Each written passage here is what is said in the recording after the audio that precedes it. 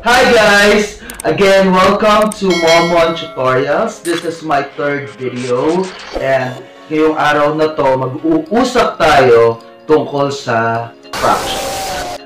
Pero bago natin pag-usapan yan, gusto ko munang magpasalamat sa lahat ng sumuporta, nanood, nag-subscribe, at lalo na yung mga nag-share nung aking unang dalawang video. Thank you so much!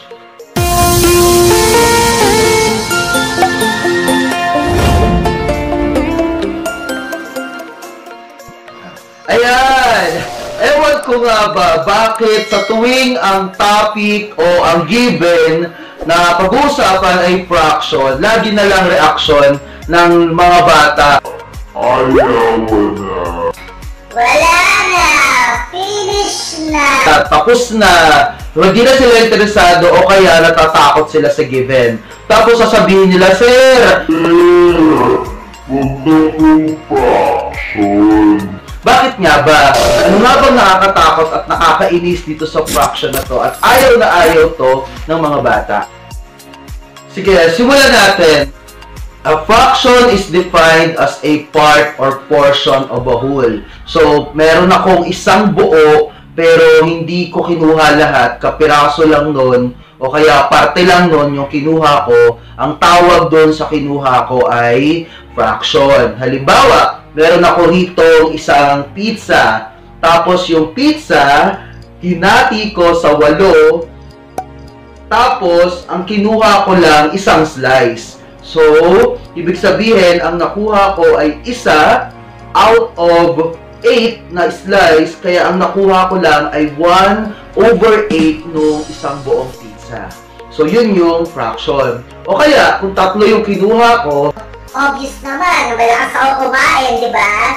Obvious naman, malakas akong kumain, malakas akong kumain, malakas akong kumain, di ba? Pag 3 yung kinuha ko, ang nakuha ko ay 3/8. So, fraction pa din yon. Paano naman kung hinati ko sa 6 yung pizza? In-slice ko siya sa 6. Tapos, ang kinuha ko, isa. So, anong fraction to? Yan, 1/6. Kung 5 yung kinuha ko, ilan? 5/6. So, ganun lang si fraction. Hindi ko nga alam bakit takot na takot kayo dyan. Lagi nyo namang ginagamit yan. Lagi nyo namang ginagamit yan. Lagi nyo namang ginagamit yan. Lagi nyo namang ginagamit yan. Lagi nyo namang ginagamit. Lagi nyo namang ginagamit. Lagi nyo namang ginagamit yan. Halimbawa, inutusan ka ng nanay mo, anak! Bumili ka na isang kilong bigas! Sa buo yun.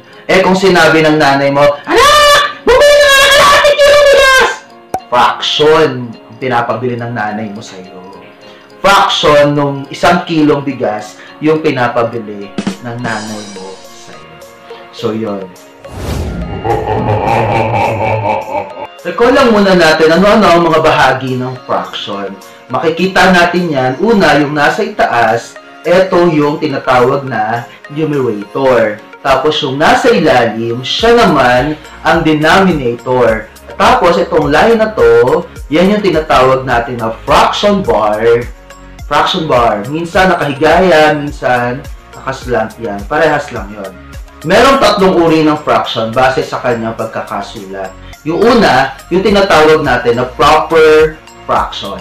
Itong proper fraction na to, example nito yung pizza na kinuha ko kanina. So, kung ang kinuha ko lang ay 1/8, o kaya 3/8, or 1/6, or 5/6, lahat iyon proper fractions. Kung mapapansin mo, mas maliit yung nasa ibabaw kaysa sa nasa ilalim. So, mas maliit yung numerator kaysa sa denominator. Yan yung mga proper fractions. Kaya ganyan ang itsura niyan kasi mas maliit yan kaysa sa isang buo. Dahil pag nagpantay yung ibabaw, yung numerator, tsaka yung ilalim, katumbas nun, isang buo na. Kaya kapag nakita nyo 8 over 8, ilan kinuha ko? 8 slice nung isang pizza na hinati sa 8. Kaya isang buo yun. O kaya 6 over 6, ang kinuha ko ay 6 na slice nung isang pizza na hinati sa 6. Therefore, nakuha ko yung isang buong pizza. Sarap. Paano naman kapag nakakita ka ng fraction na mas mataas ang numerator kaysa sa denominator? O mas malaki yung nasa ibabaw kaysa sa nasa ilalim? Ano ibig sabihin nun? Dahil sa nung nagpantay siya ay isang buo yun, ngayong mas malaki na yung nasa ibabaw, pag in-example natin yan, halimbawa, meron akong 10 over 8 na slice pa rin ng pizza. Alam natin kanina na yung pizza, hinati ko lang sa 8. Nung kumuha ako ng 8, nakuha ko na yung isang buo. Pero dahil 10 over 8 ang nakuha ko, ibig sabihin nun, meron pang pangalawang pizza at dun sa pangalawang yun, kumuha pa ako ng 2. Oh no! Kaya merong fraction na mas malaki yung nasa ibabaw kaysa sa nasa ilalim. Yun. Ang pangatlong uri naman o ng pagkakasulat ng fraction, yung tinatawag nating mixed number. Etong mixed number na to, ito yung meron kang side na whole, tapos meron kang side na fraction. Basically, naka-plus yan. Kaya pag nakita mo 1 plus 2 over 8, so, makikita mo isang buo na pizza plus yung 2 mula ron sa 8 na kinuha ko. Kaya katumbas pa rin to nung 10 over 8. Pero, hiniwalay mo yung part ng whole doon sa part ng fraction. Yan. Sunod naman, meron tayong tinatawag na similar and dissimilar fractions. Ito yung kapag pinagtabi natin yung 2 o mas marami pang fractions, malalaman natin kung similar ba siya or dissimilar. So, paano yun? Kapag similar, tatandaan lang natin, dapat parehas ng denominator or pareho yung nasa ilalim. Ibig sabihin nun, parehas ng pagkakahati yung mga buo na pinagmulan nila. Pag dissimilar naman, syempre, hindi parehas yung denominator or hindi parehas yung ilalim. Meron akong sample. Ito, similar. Example ko ng similar ay 2/3 at saka 1/3. Makita nyo, parehas ng denominator. Yung numerator, wala tayong pakialam. Basta denominator lang, titignan natin. Meron pa isa, 3/5 and 4/5. So, parehong 5 ang denominator niya, kaya similar yan. Next, I have 6 over 12 and 7 over 12.